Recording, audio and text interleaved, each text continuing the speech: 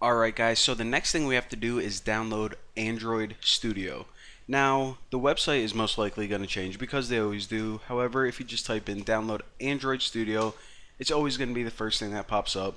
So click this, and of course, this is the program that allows you to write Android applications. Now, the cool thing about this is that unlike the old program that you used to use, this was made just for writing Android apps and it has everything you need built in.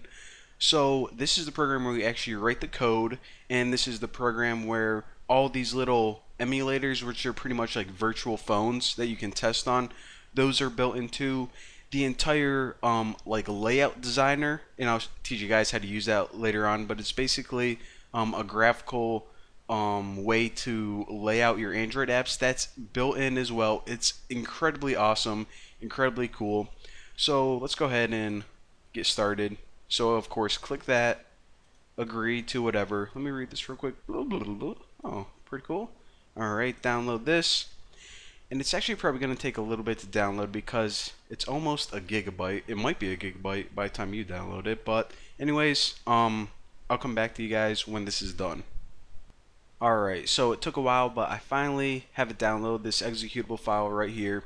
And I want to mention this real quick before I move on. If anyone was lazy and decided to skip my last tutorial, what we did is we set up the JDK to be compatible with Android Studio.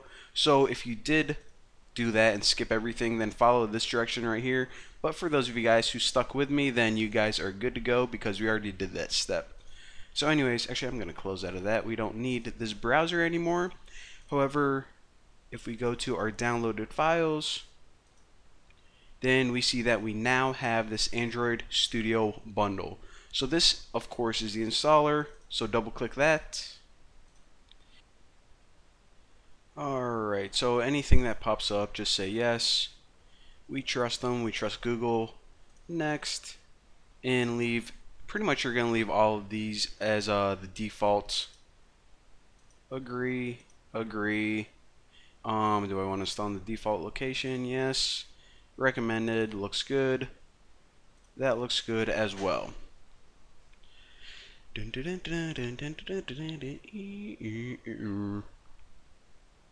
Alright, so it says it is complete. Installation complete. Setup was completed successfully. Sweet. Go ahead and click next. And I actually don't want to start this up right yet because what I want to do is I'm going to go to my start menu right here and I'm going to go to all programs. And now we can see after we have everything downloaded and installed, we're going to have a folder called Android Studio. So if I click that, I'm going to see this Android Studio program. I'm going to right click it and send it to desktop. So that way I have a Android Studio icon on my desktop because we're going to be using it a lot now. So the first time I open this, I'm going to right click and I'm going to choose Run as Administrator. Now the very first time you open it, this thing is going to pop up right here and it's going to download all the extra components that it needs, but don't worry, this is only a one-time thing the very first time to set everything up. Alright, so all those additional components look like everything is good to go, so click Finish. Alright, so this is the welcome screen to Android Studio. From here, what we can do is we can actually start a brand new project. However, before we get started, there is one last thing that we need to do. And this isn't absolutely necessary, but it's going to save you guys a ton of headaches in the future. If you go down to Configure right here, you're going to see something called SDK Manager. And if this is grayed out or you can't select it for some reason, make sure that you close out of this and right click and Run as Administrator, and then it's going to be available. So anyways, click this right here. And what's going to happen is you're going to have a new pop-up window that appears. Now, this basically allows you to download additional packages or additional code that you're going to use whenever you're developing apps. As you can see, it says install 9 packages, and the ones that are checked are actually the ones that we're going to want to install. So if you click this button right here, and of course we need to accept the license and install, then what it's going to do is it's going to install these additional packages.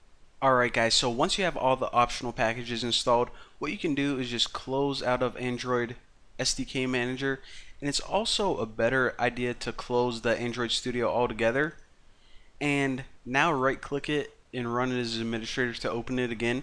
And the reason that you want to do this is because whenever you open it this time, you want to make sure that Android Studio is aware of all the updated packages. So that's why we closed out and opened it again, so it doesn't have anything weird stored in its cache or memory or anything.